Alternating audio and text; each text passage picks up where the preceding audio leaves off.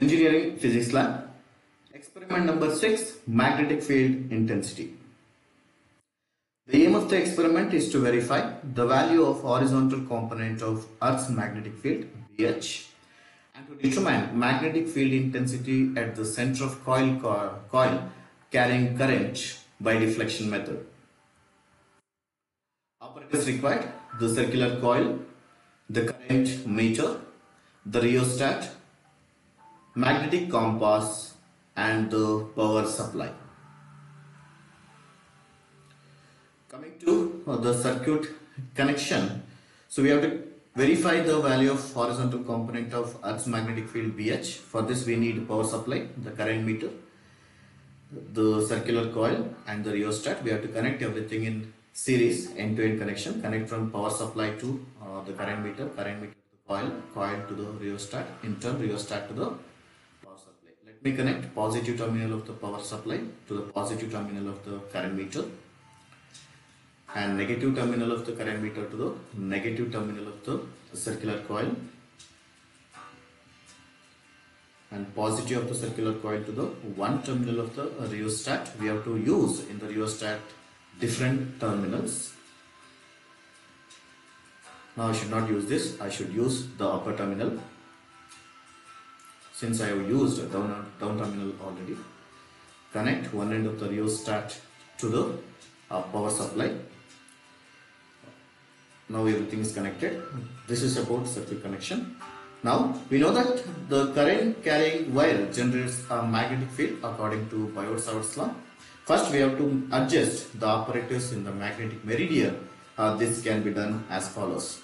Place the compass box on the slider at x equal to 0. Rotate the compass such that 90 degree and 90 degree are parallel to each other as shown here to the plane of the circular coil. Rotate all apparatus in the horizontal plane. Make the aluminum pointer to read 0 and 0. You can observe here. Rotate the complete apparatus such that those two aluminum terminals should show 0 and 0. You can observe here. Once it is done, now the apparatus is in the magnetic meridian and the coil, needle and its image all lie in the same vertical plane. Now vary the rheostat according to Ohm's law. The current also varies and try to keep it to any one constant value. It is saturated value. If it shows 1 point something, it is not a correct value. Vary it. Now you can observe 1.3 or something. Keep it to any one constant value, either 1 amps or 2 amps. Let me vary it.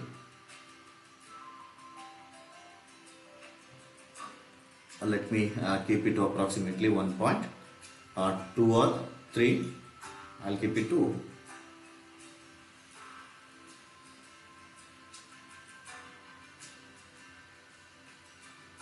Okay, let me keep it to approximately 1.2.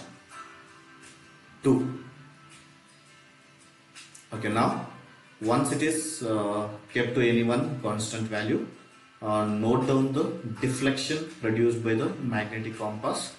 You can observe it. Let me call it as theta 1 and theta 2. It is 75. Theta 1, the first one will be theta 1 and the second one will be theta 2. 75 and 75 it is showing. Now change the polarity of the current.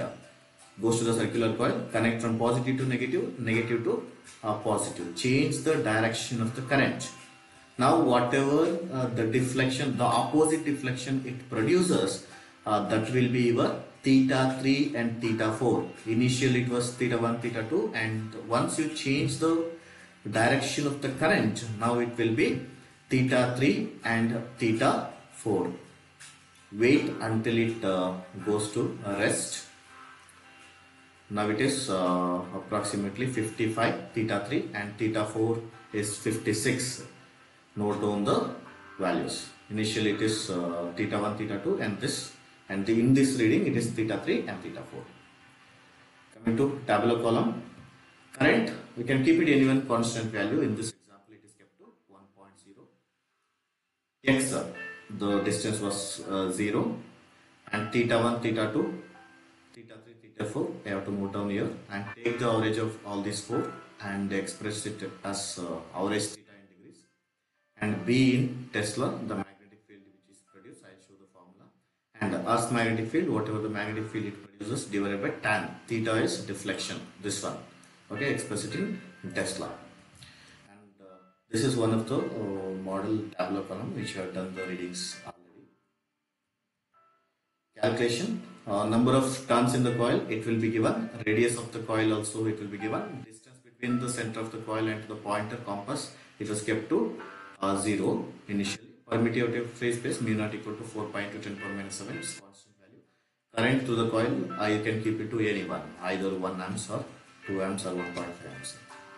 To calculate the magnetic field, we have the formula mu naught Ni divided by 2 into a square divided by a square plus x square to the power of 3 by 2. Here in the first reading, the x value will be 0 and this complete term will be reduced to 1 by a. The complete term will be reduced to 1 by a if you substitute 0 here. Okay.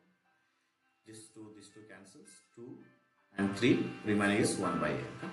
And bh equal to b by tan theta, whatever the value you will get from here and substitute to this divided by tan, the average value of deflection you will get as magnetic field. Okay. This is about the calculation part. Results, whatever the value you will get, magnetic field intensity at the center and Earth's horizontal magnetic field, both in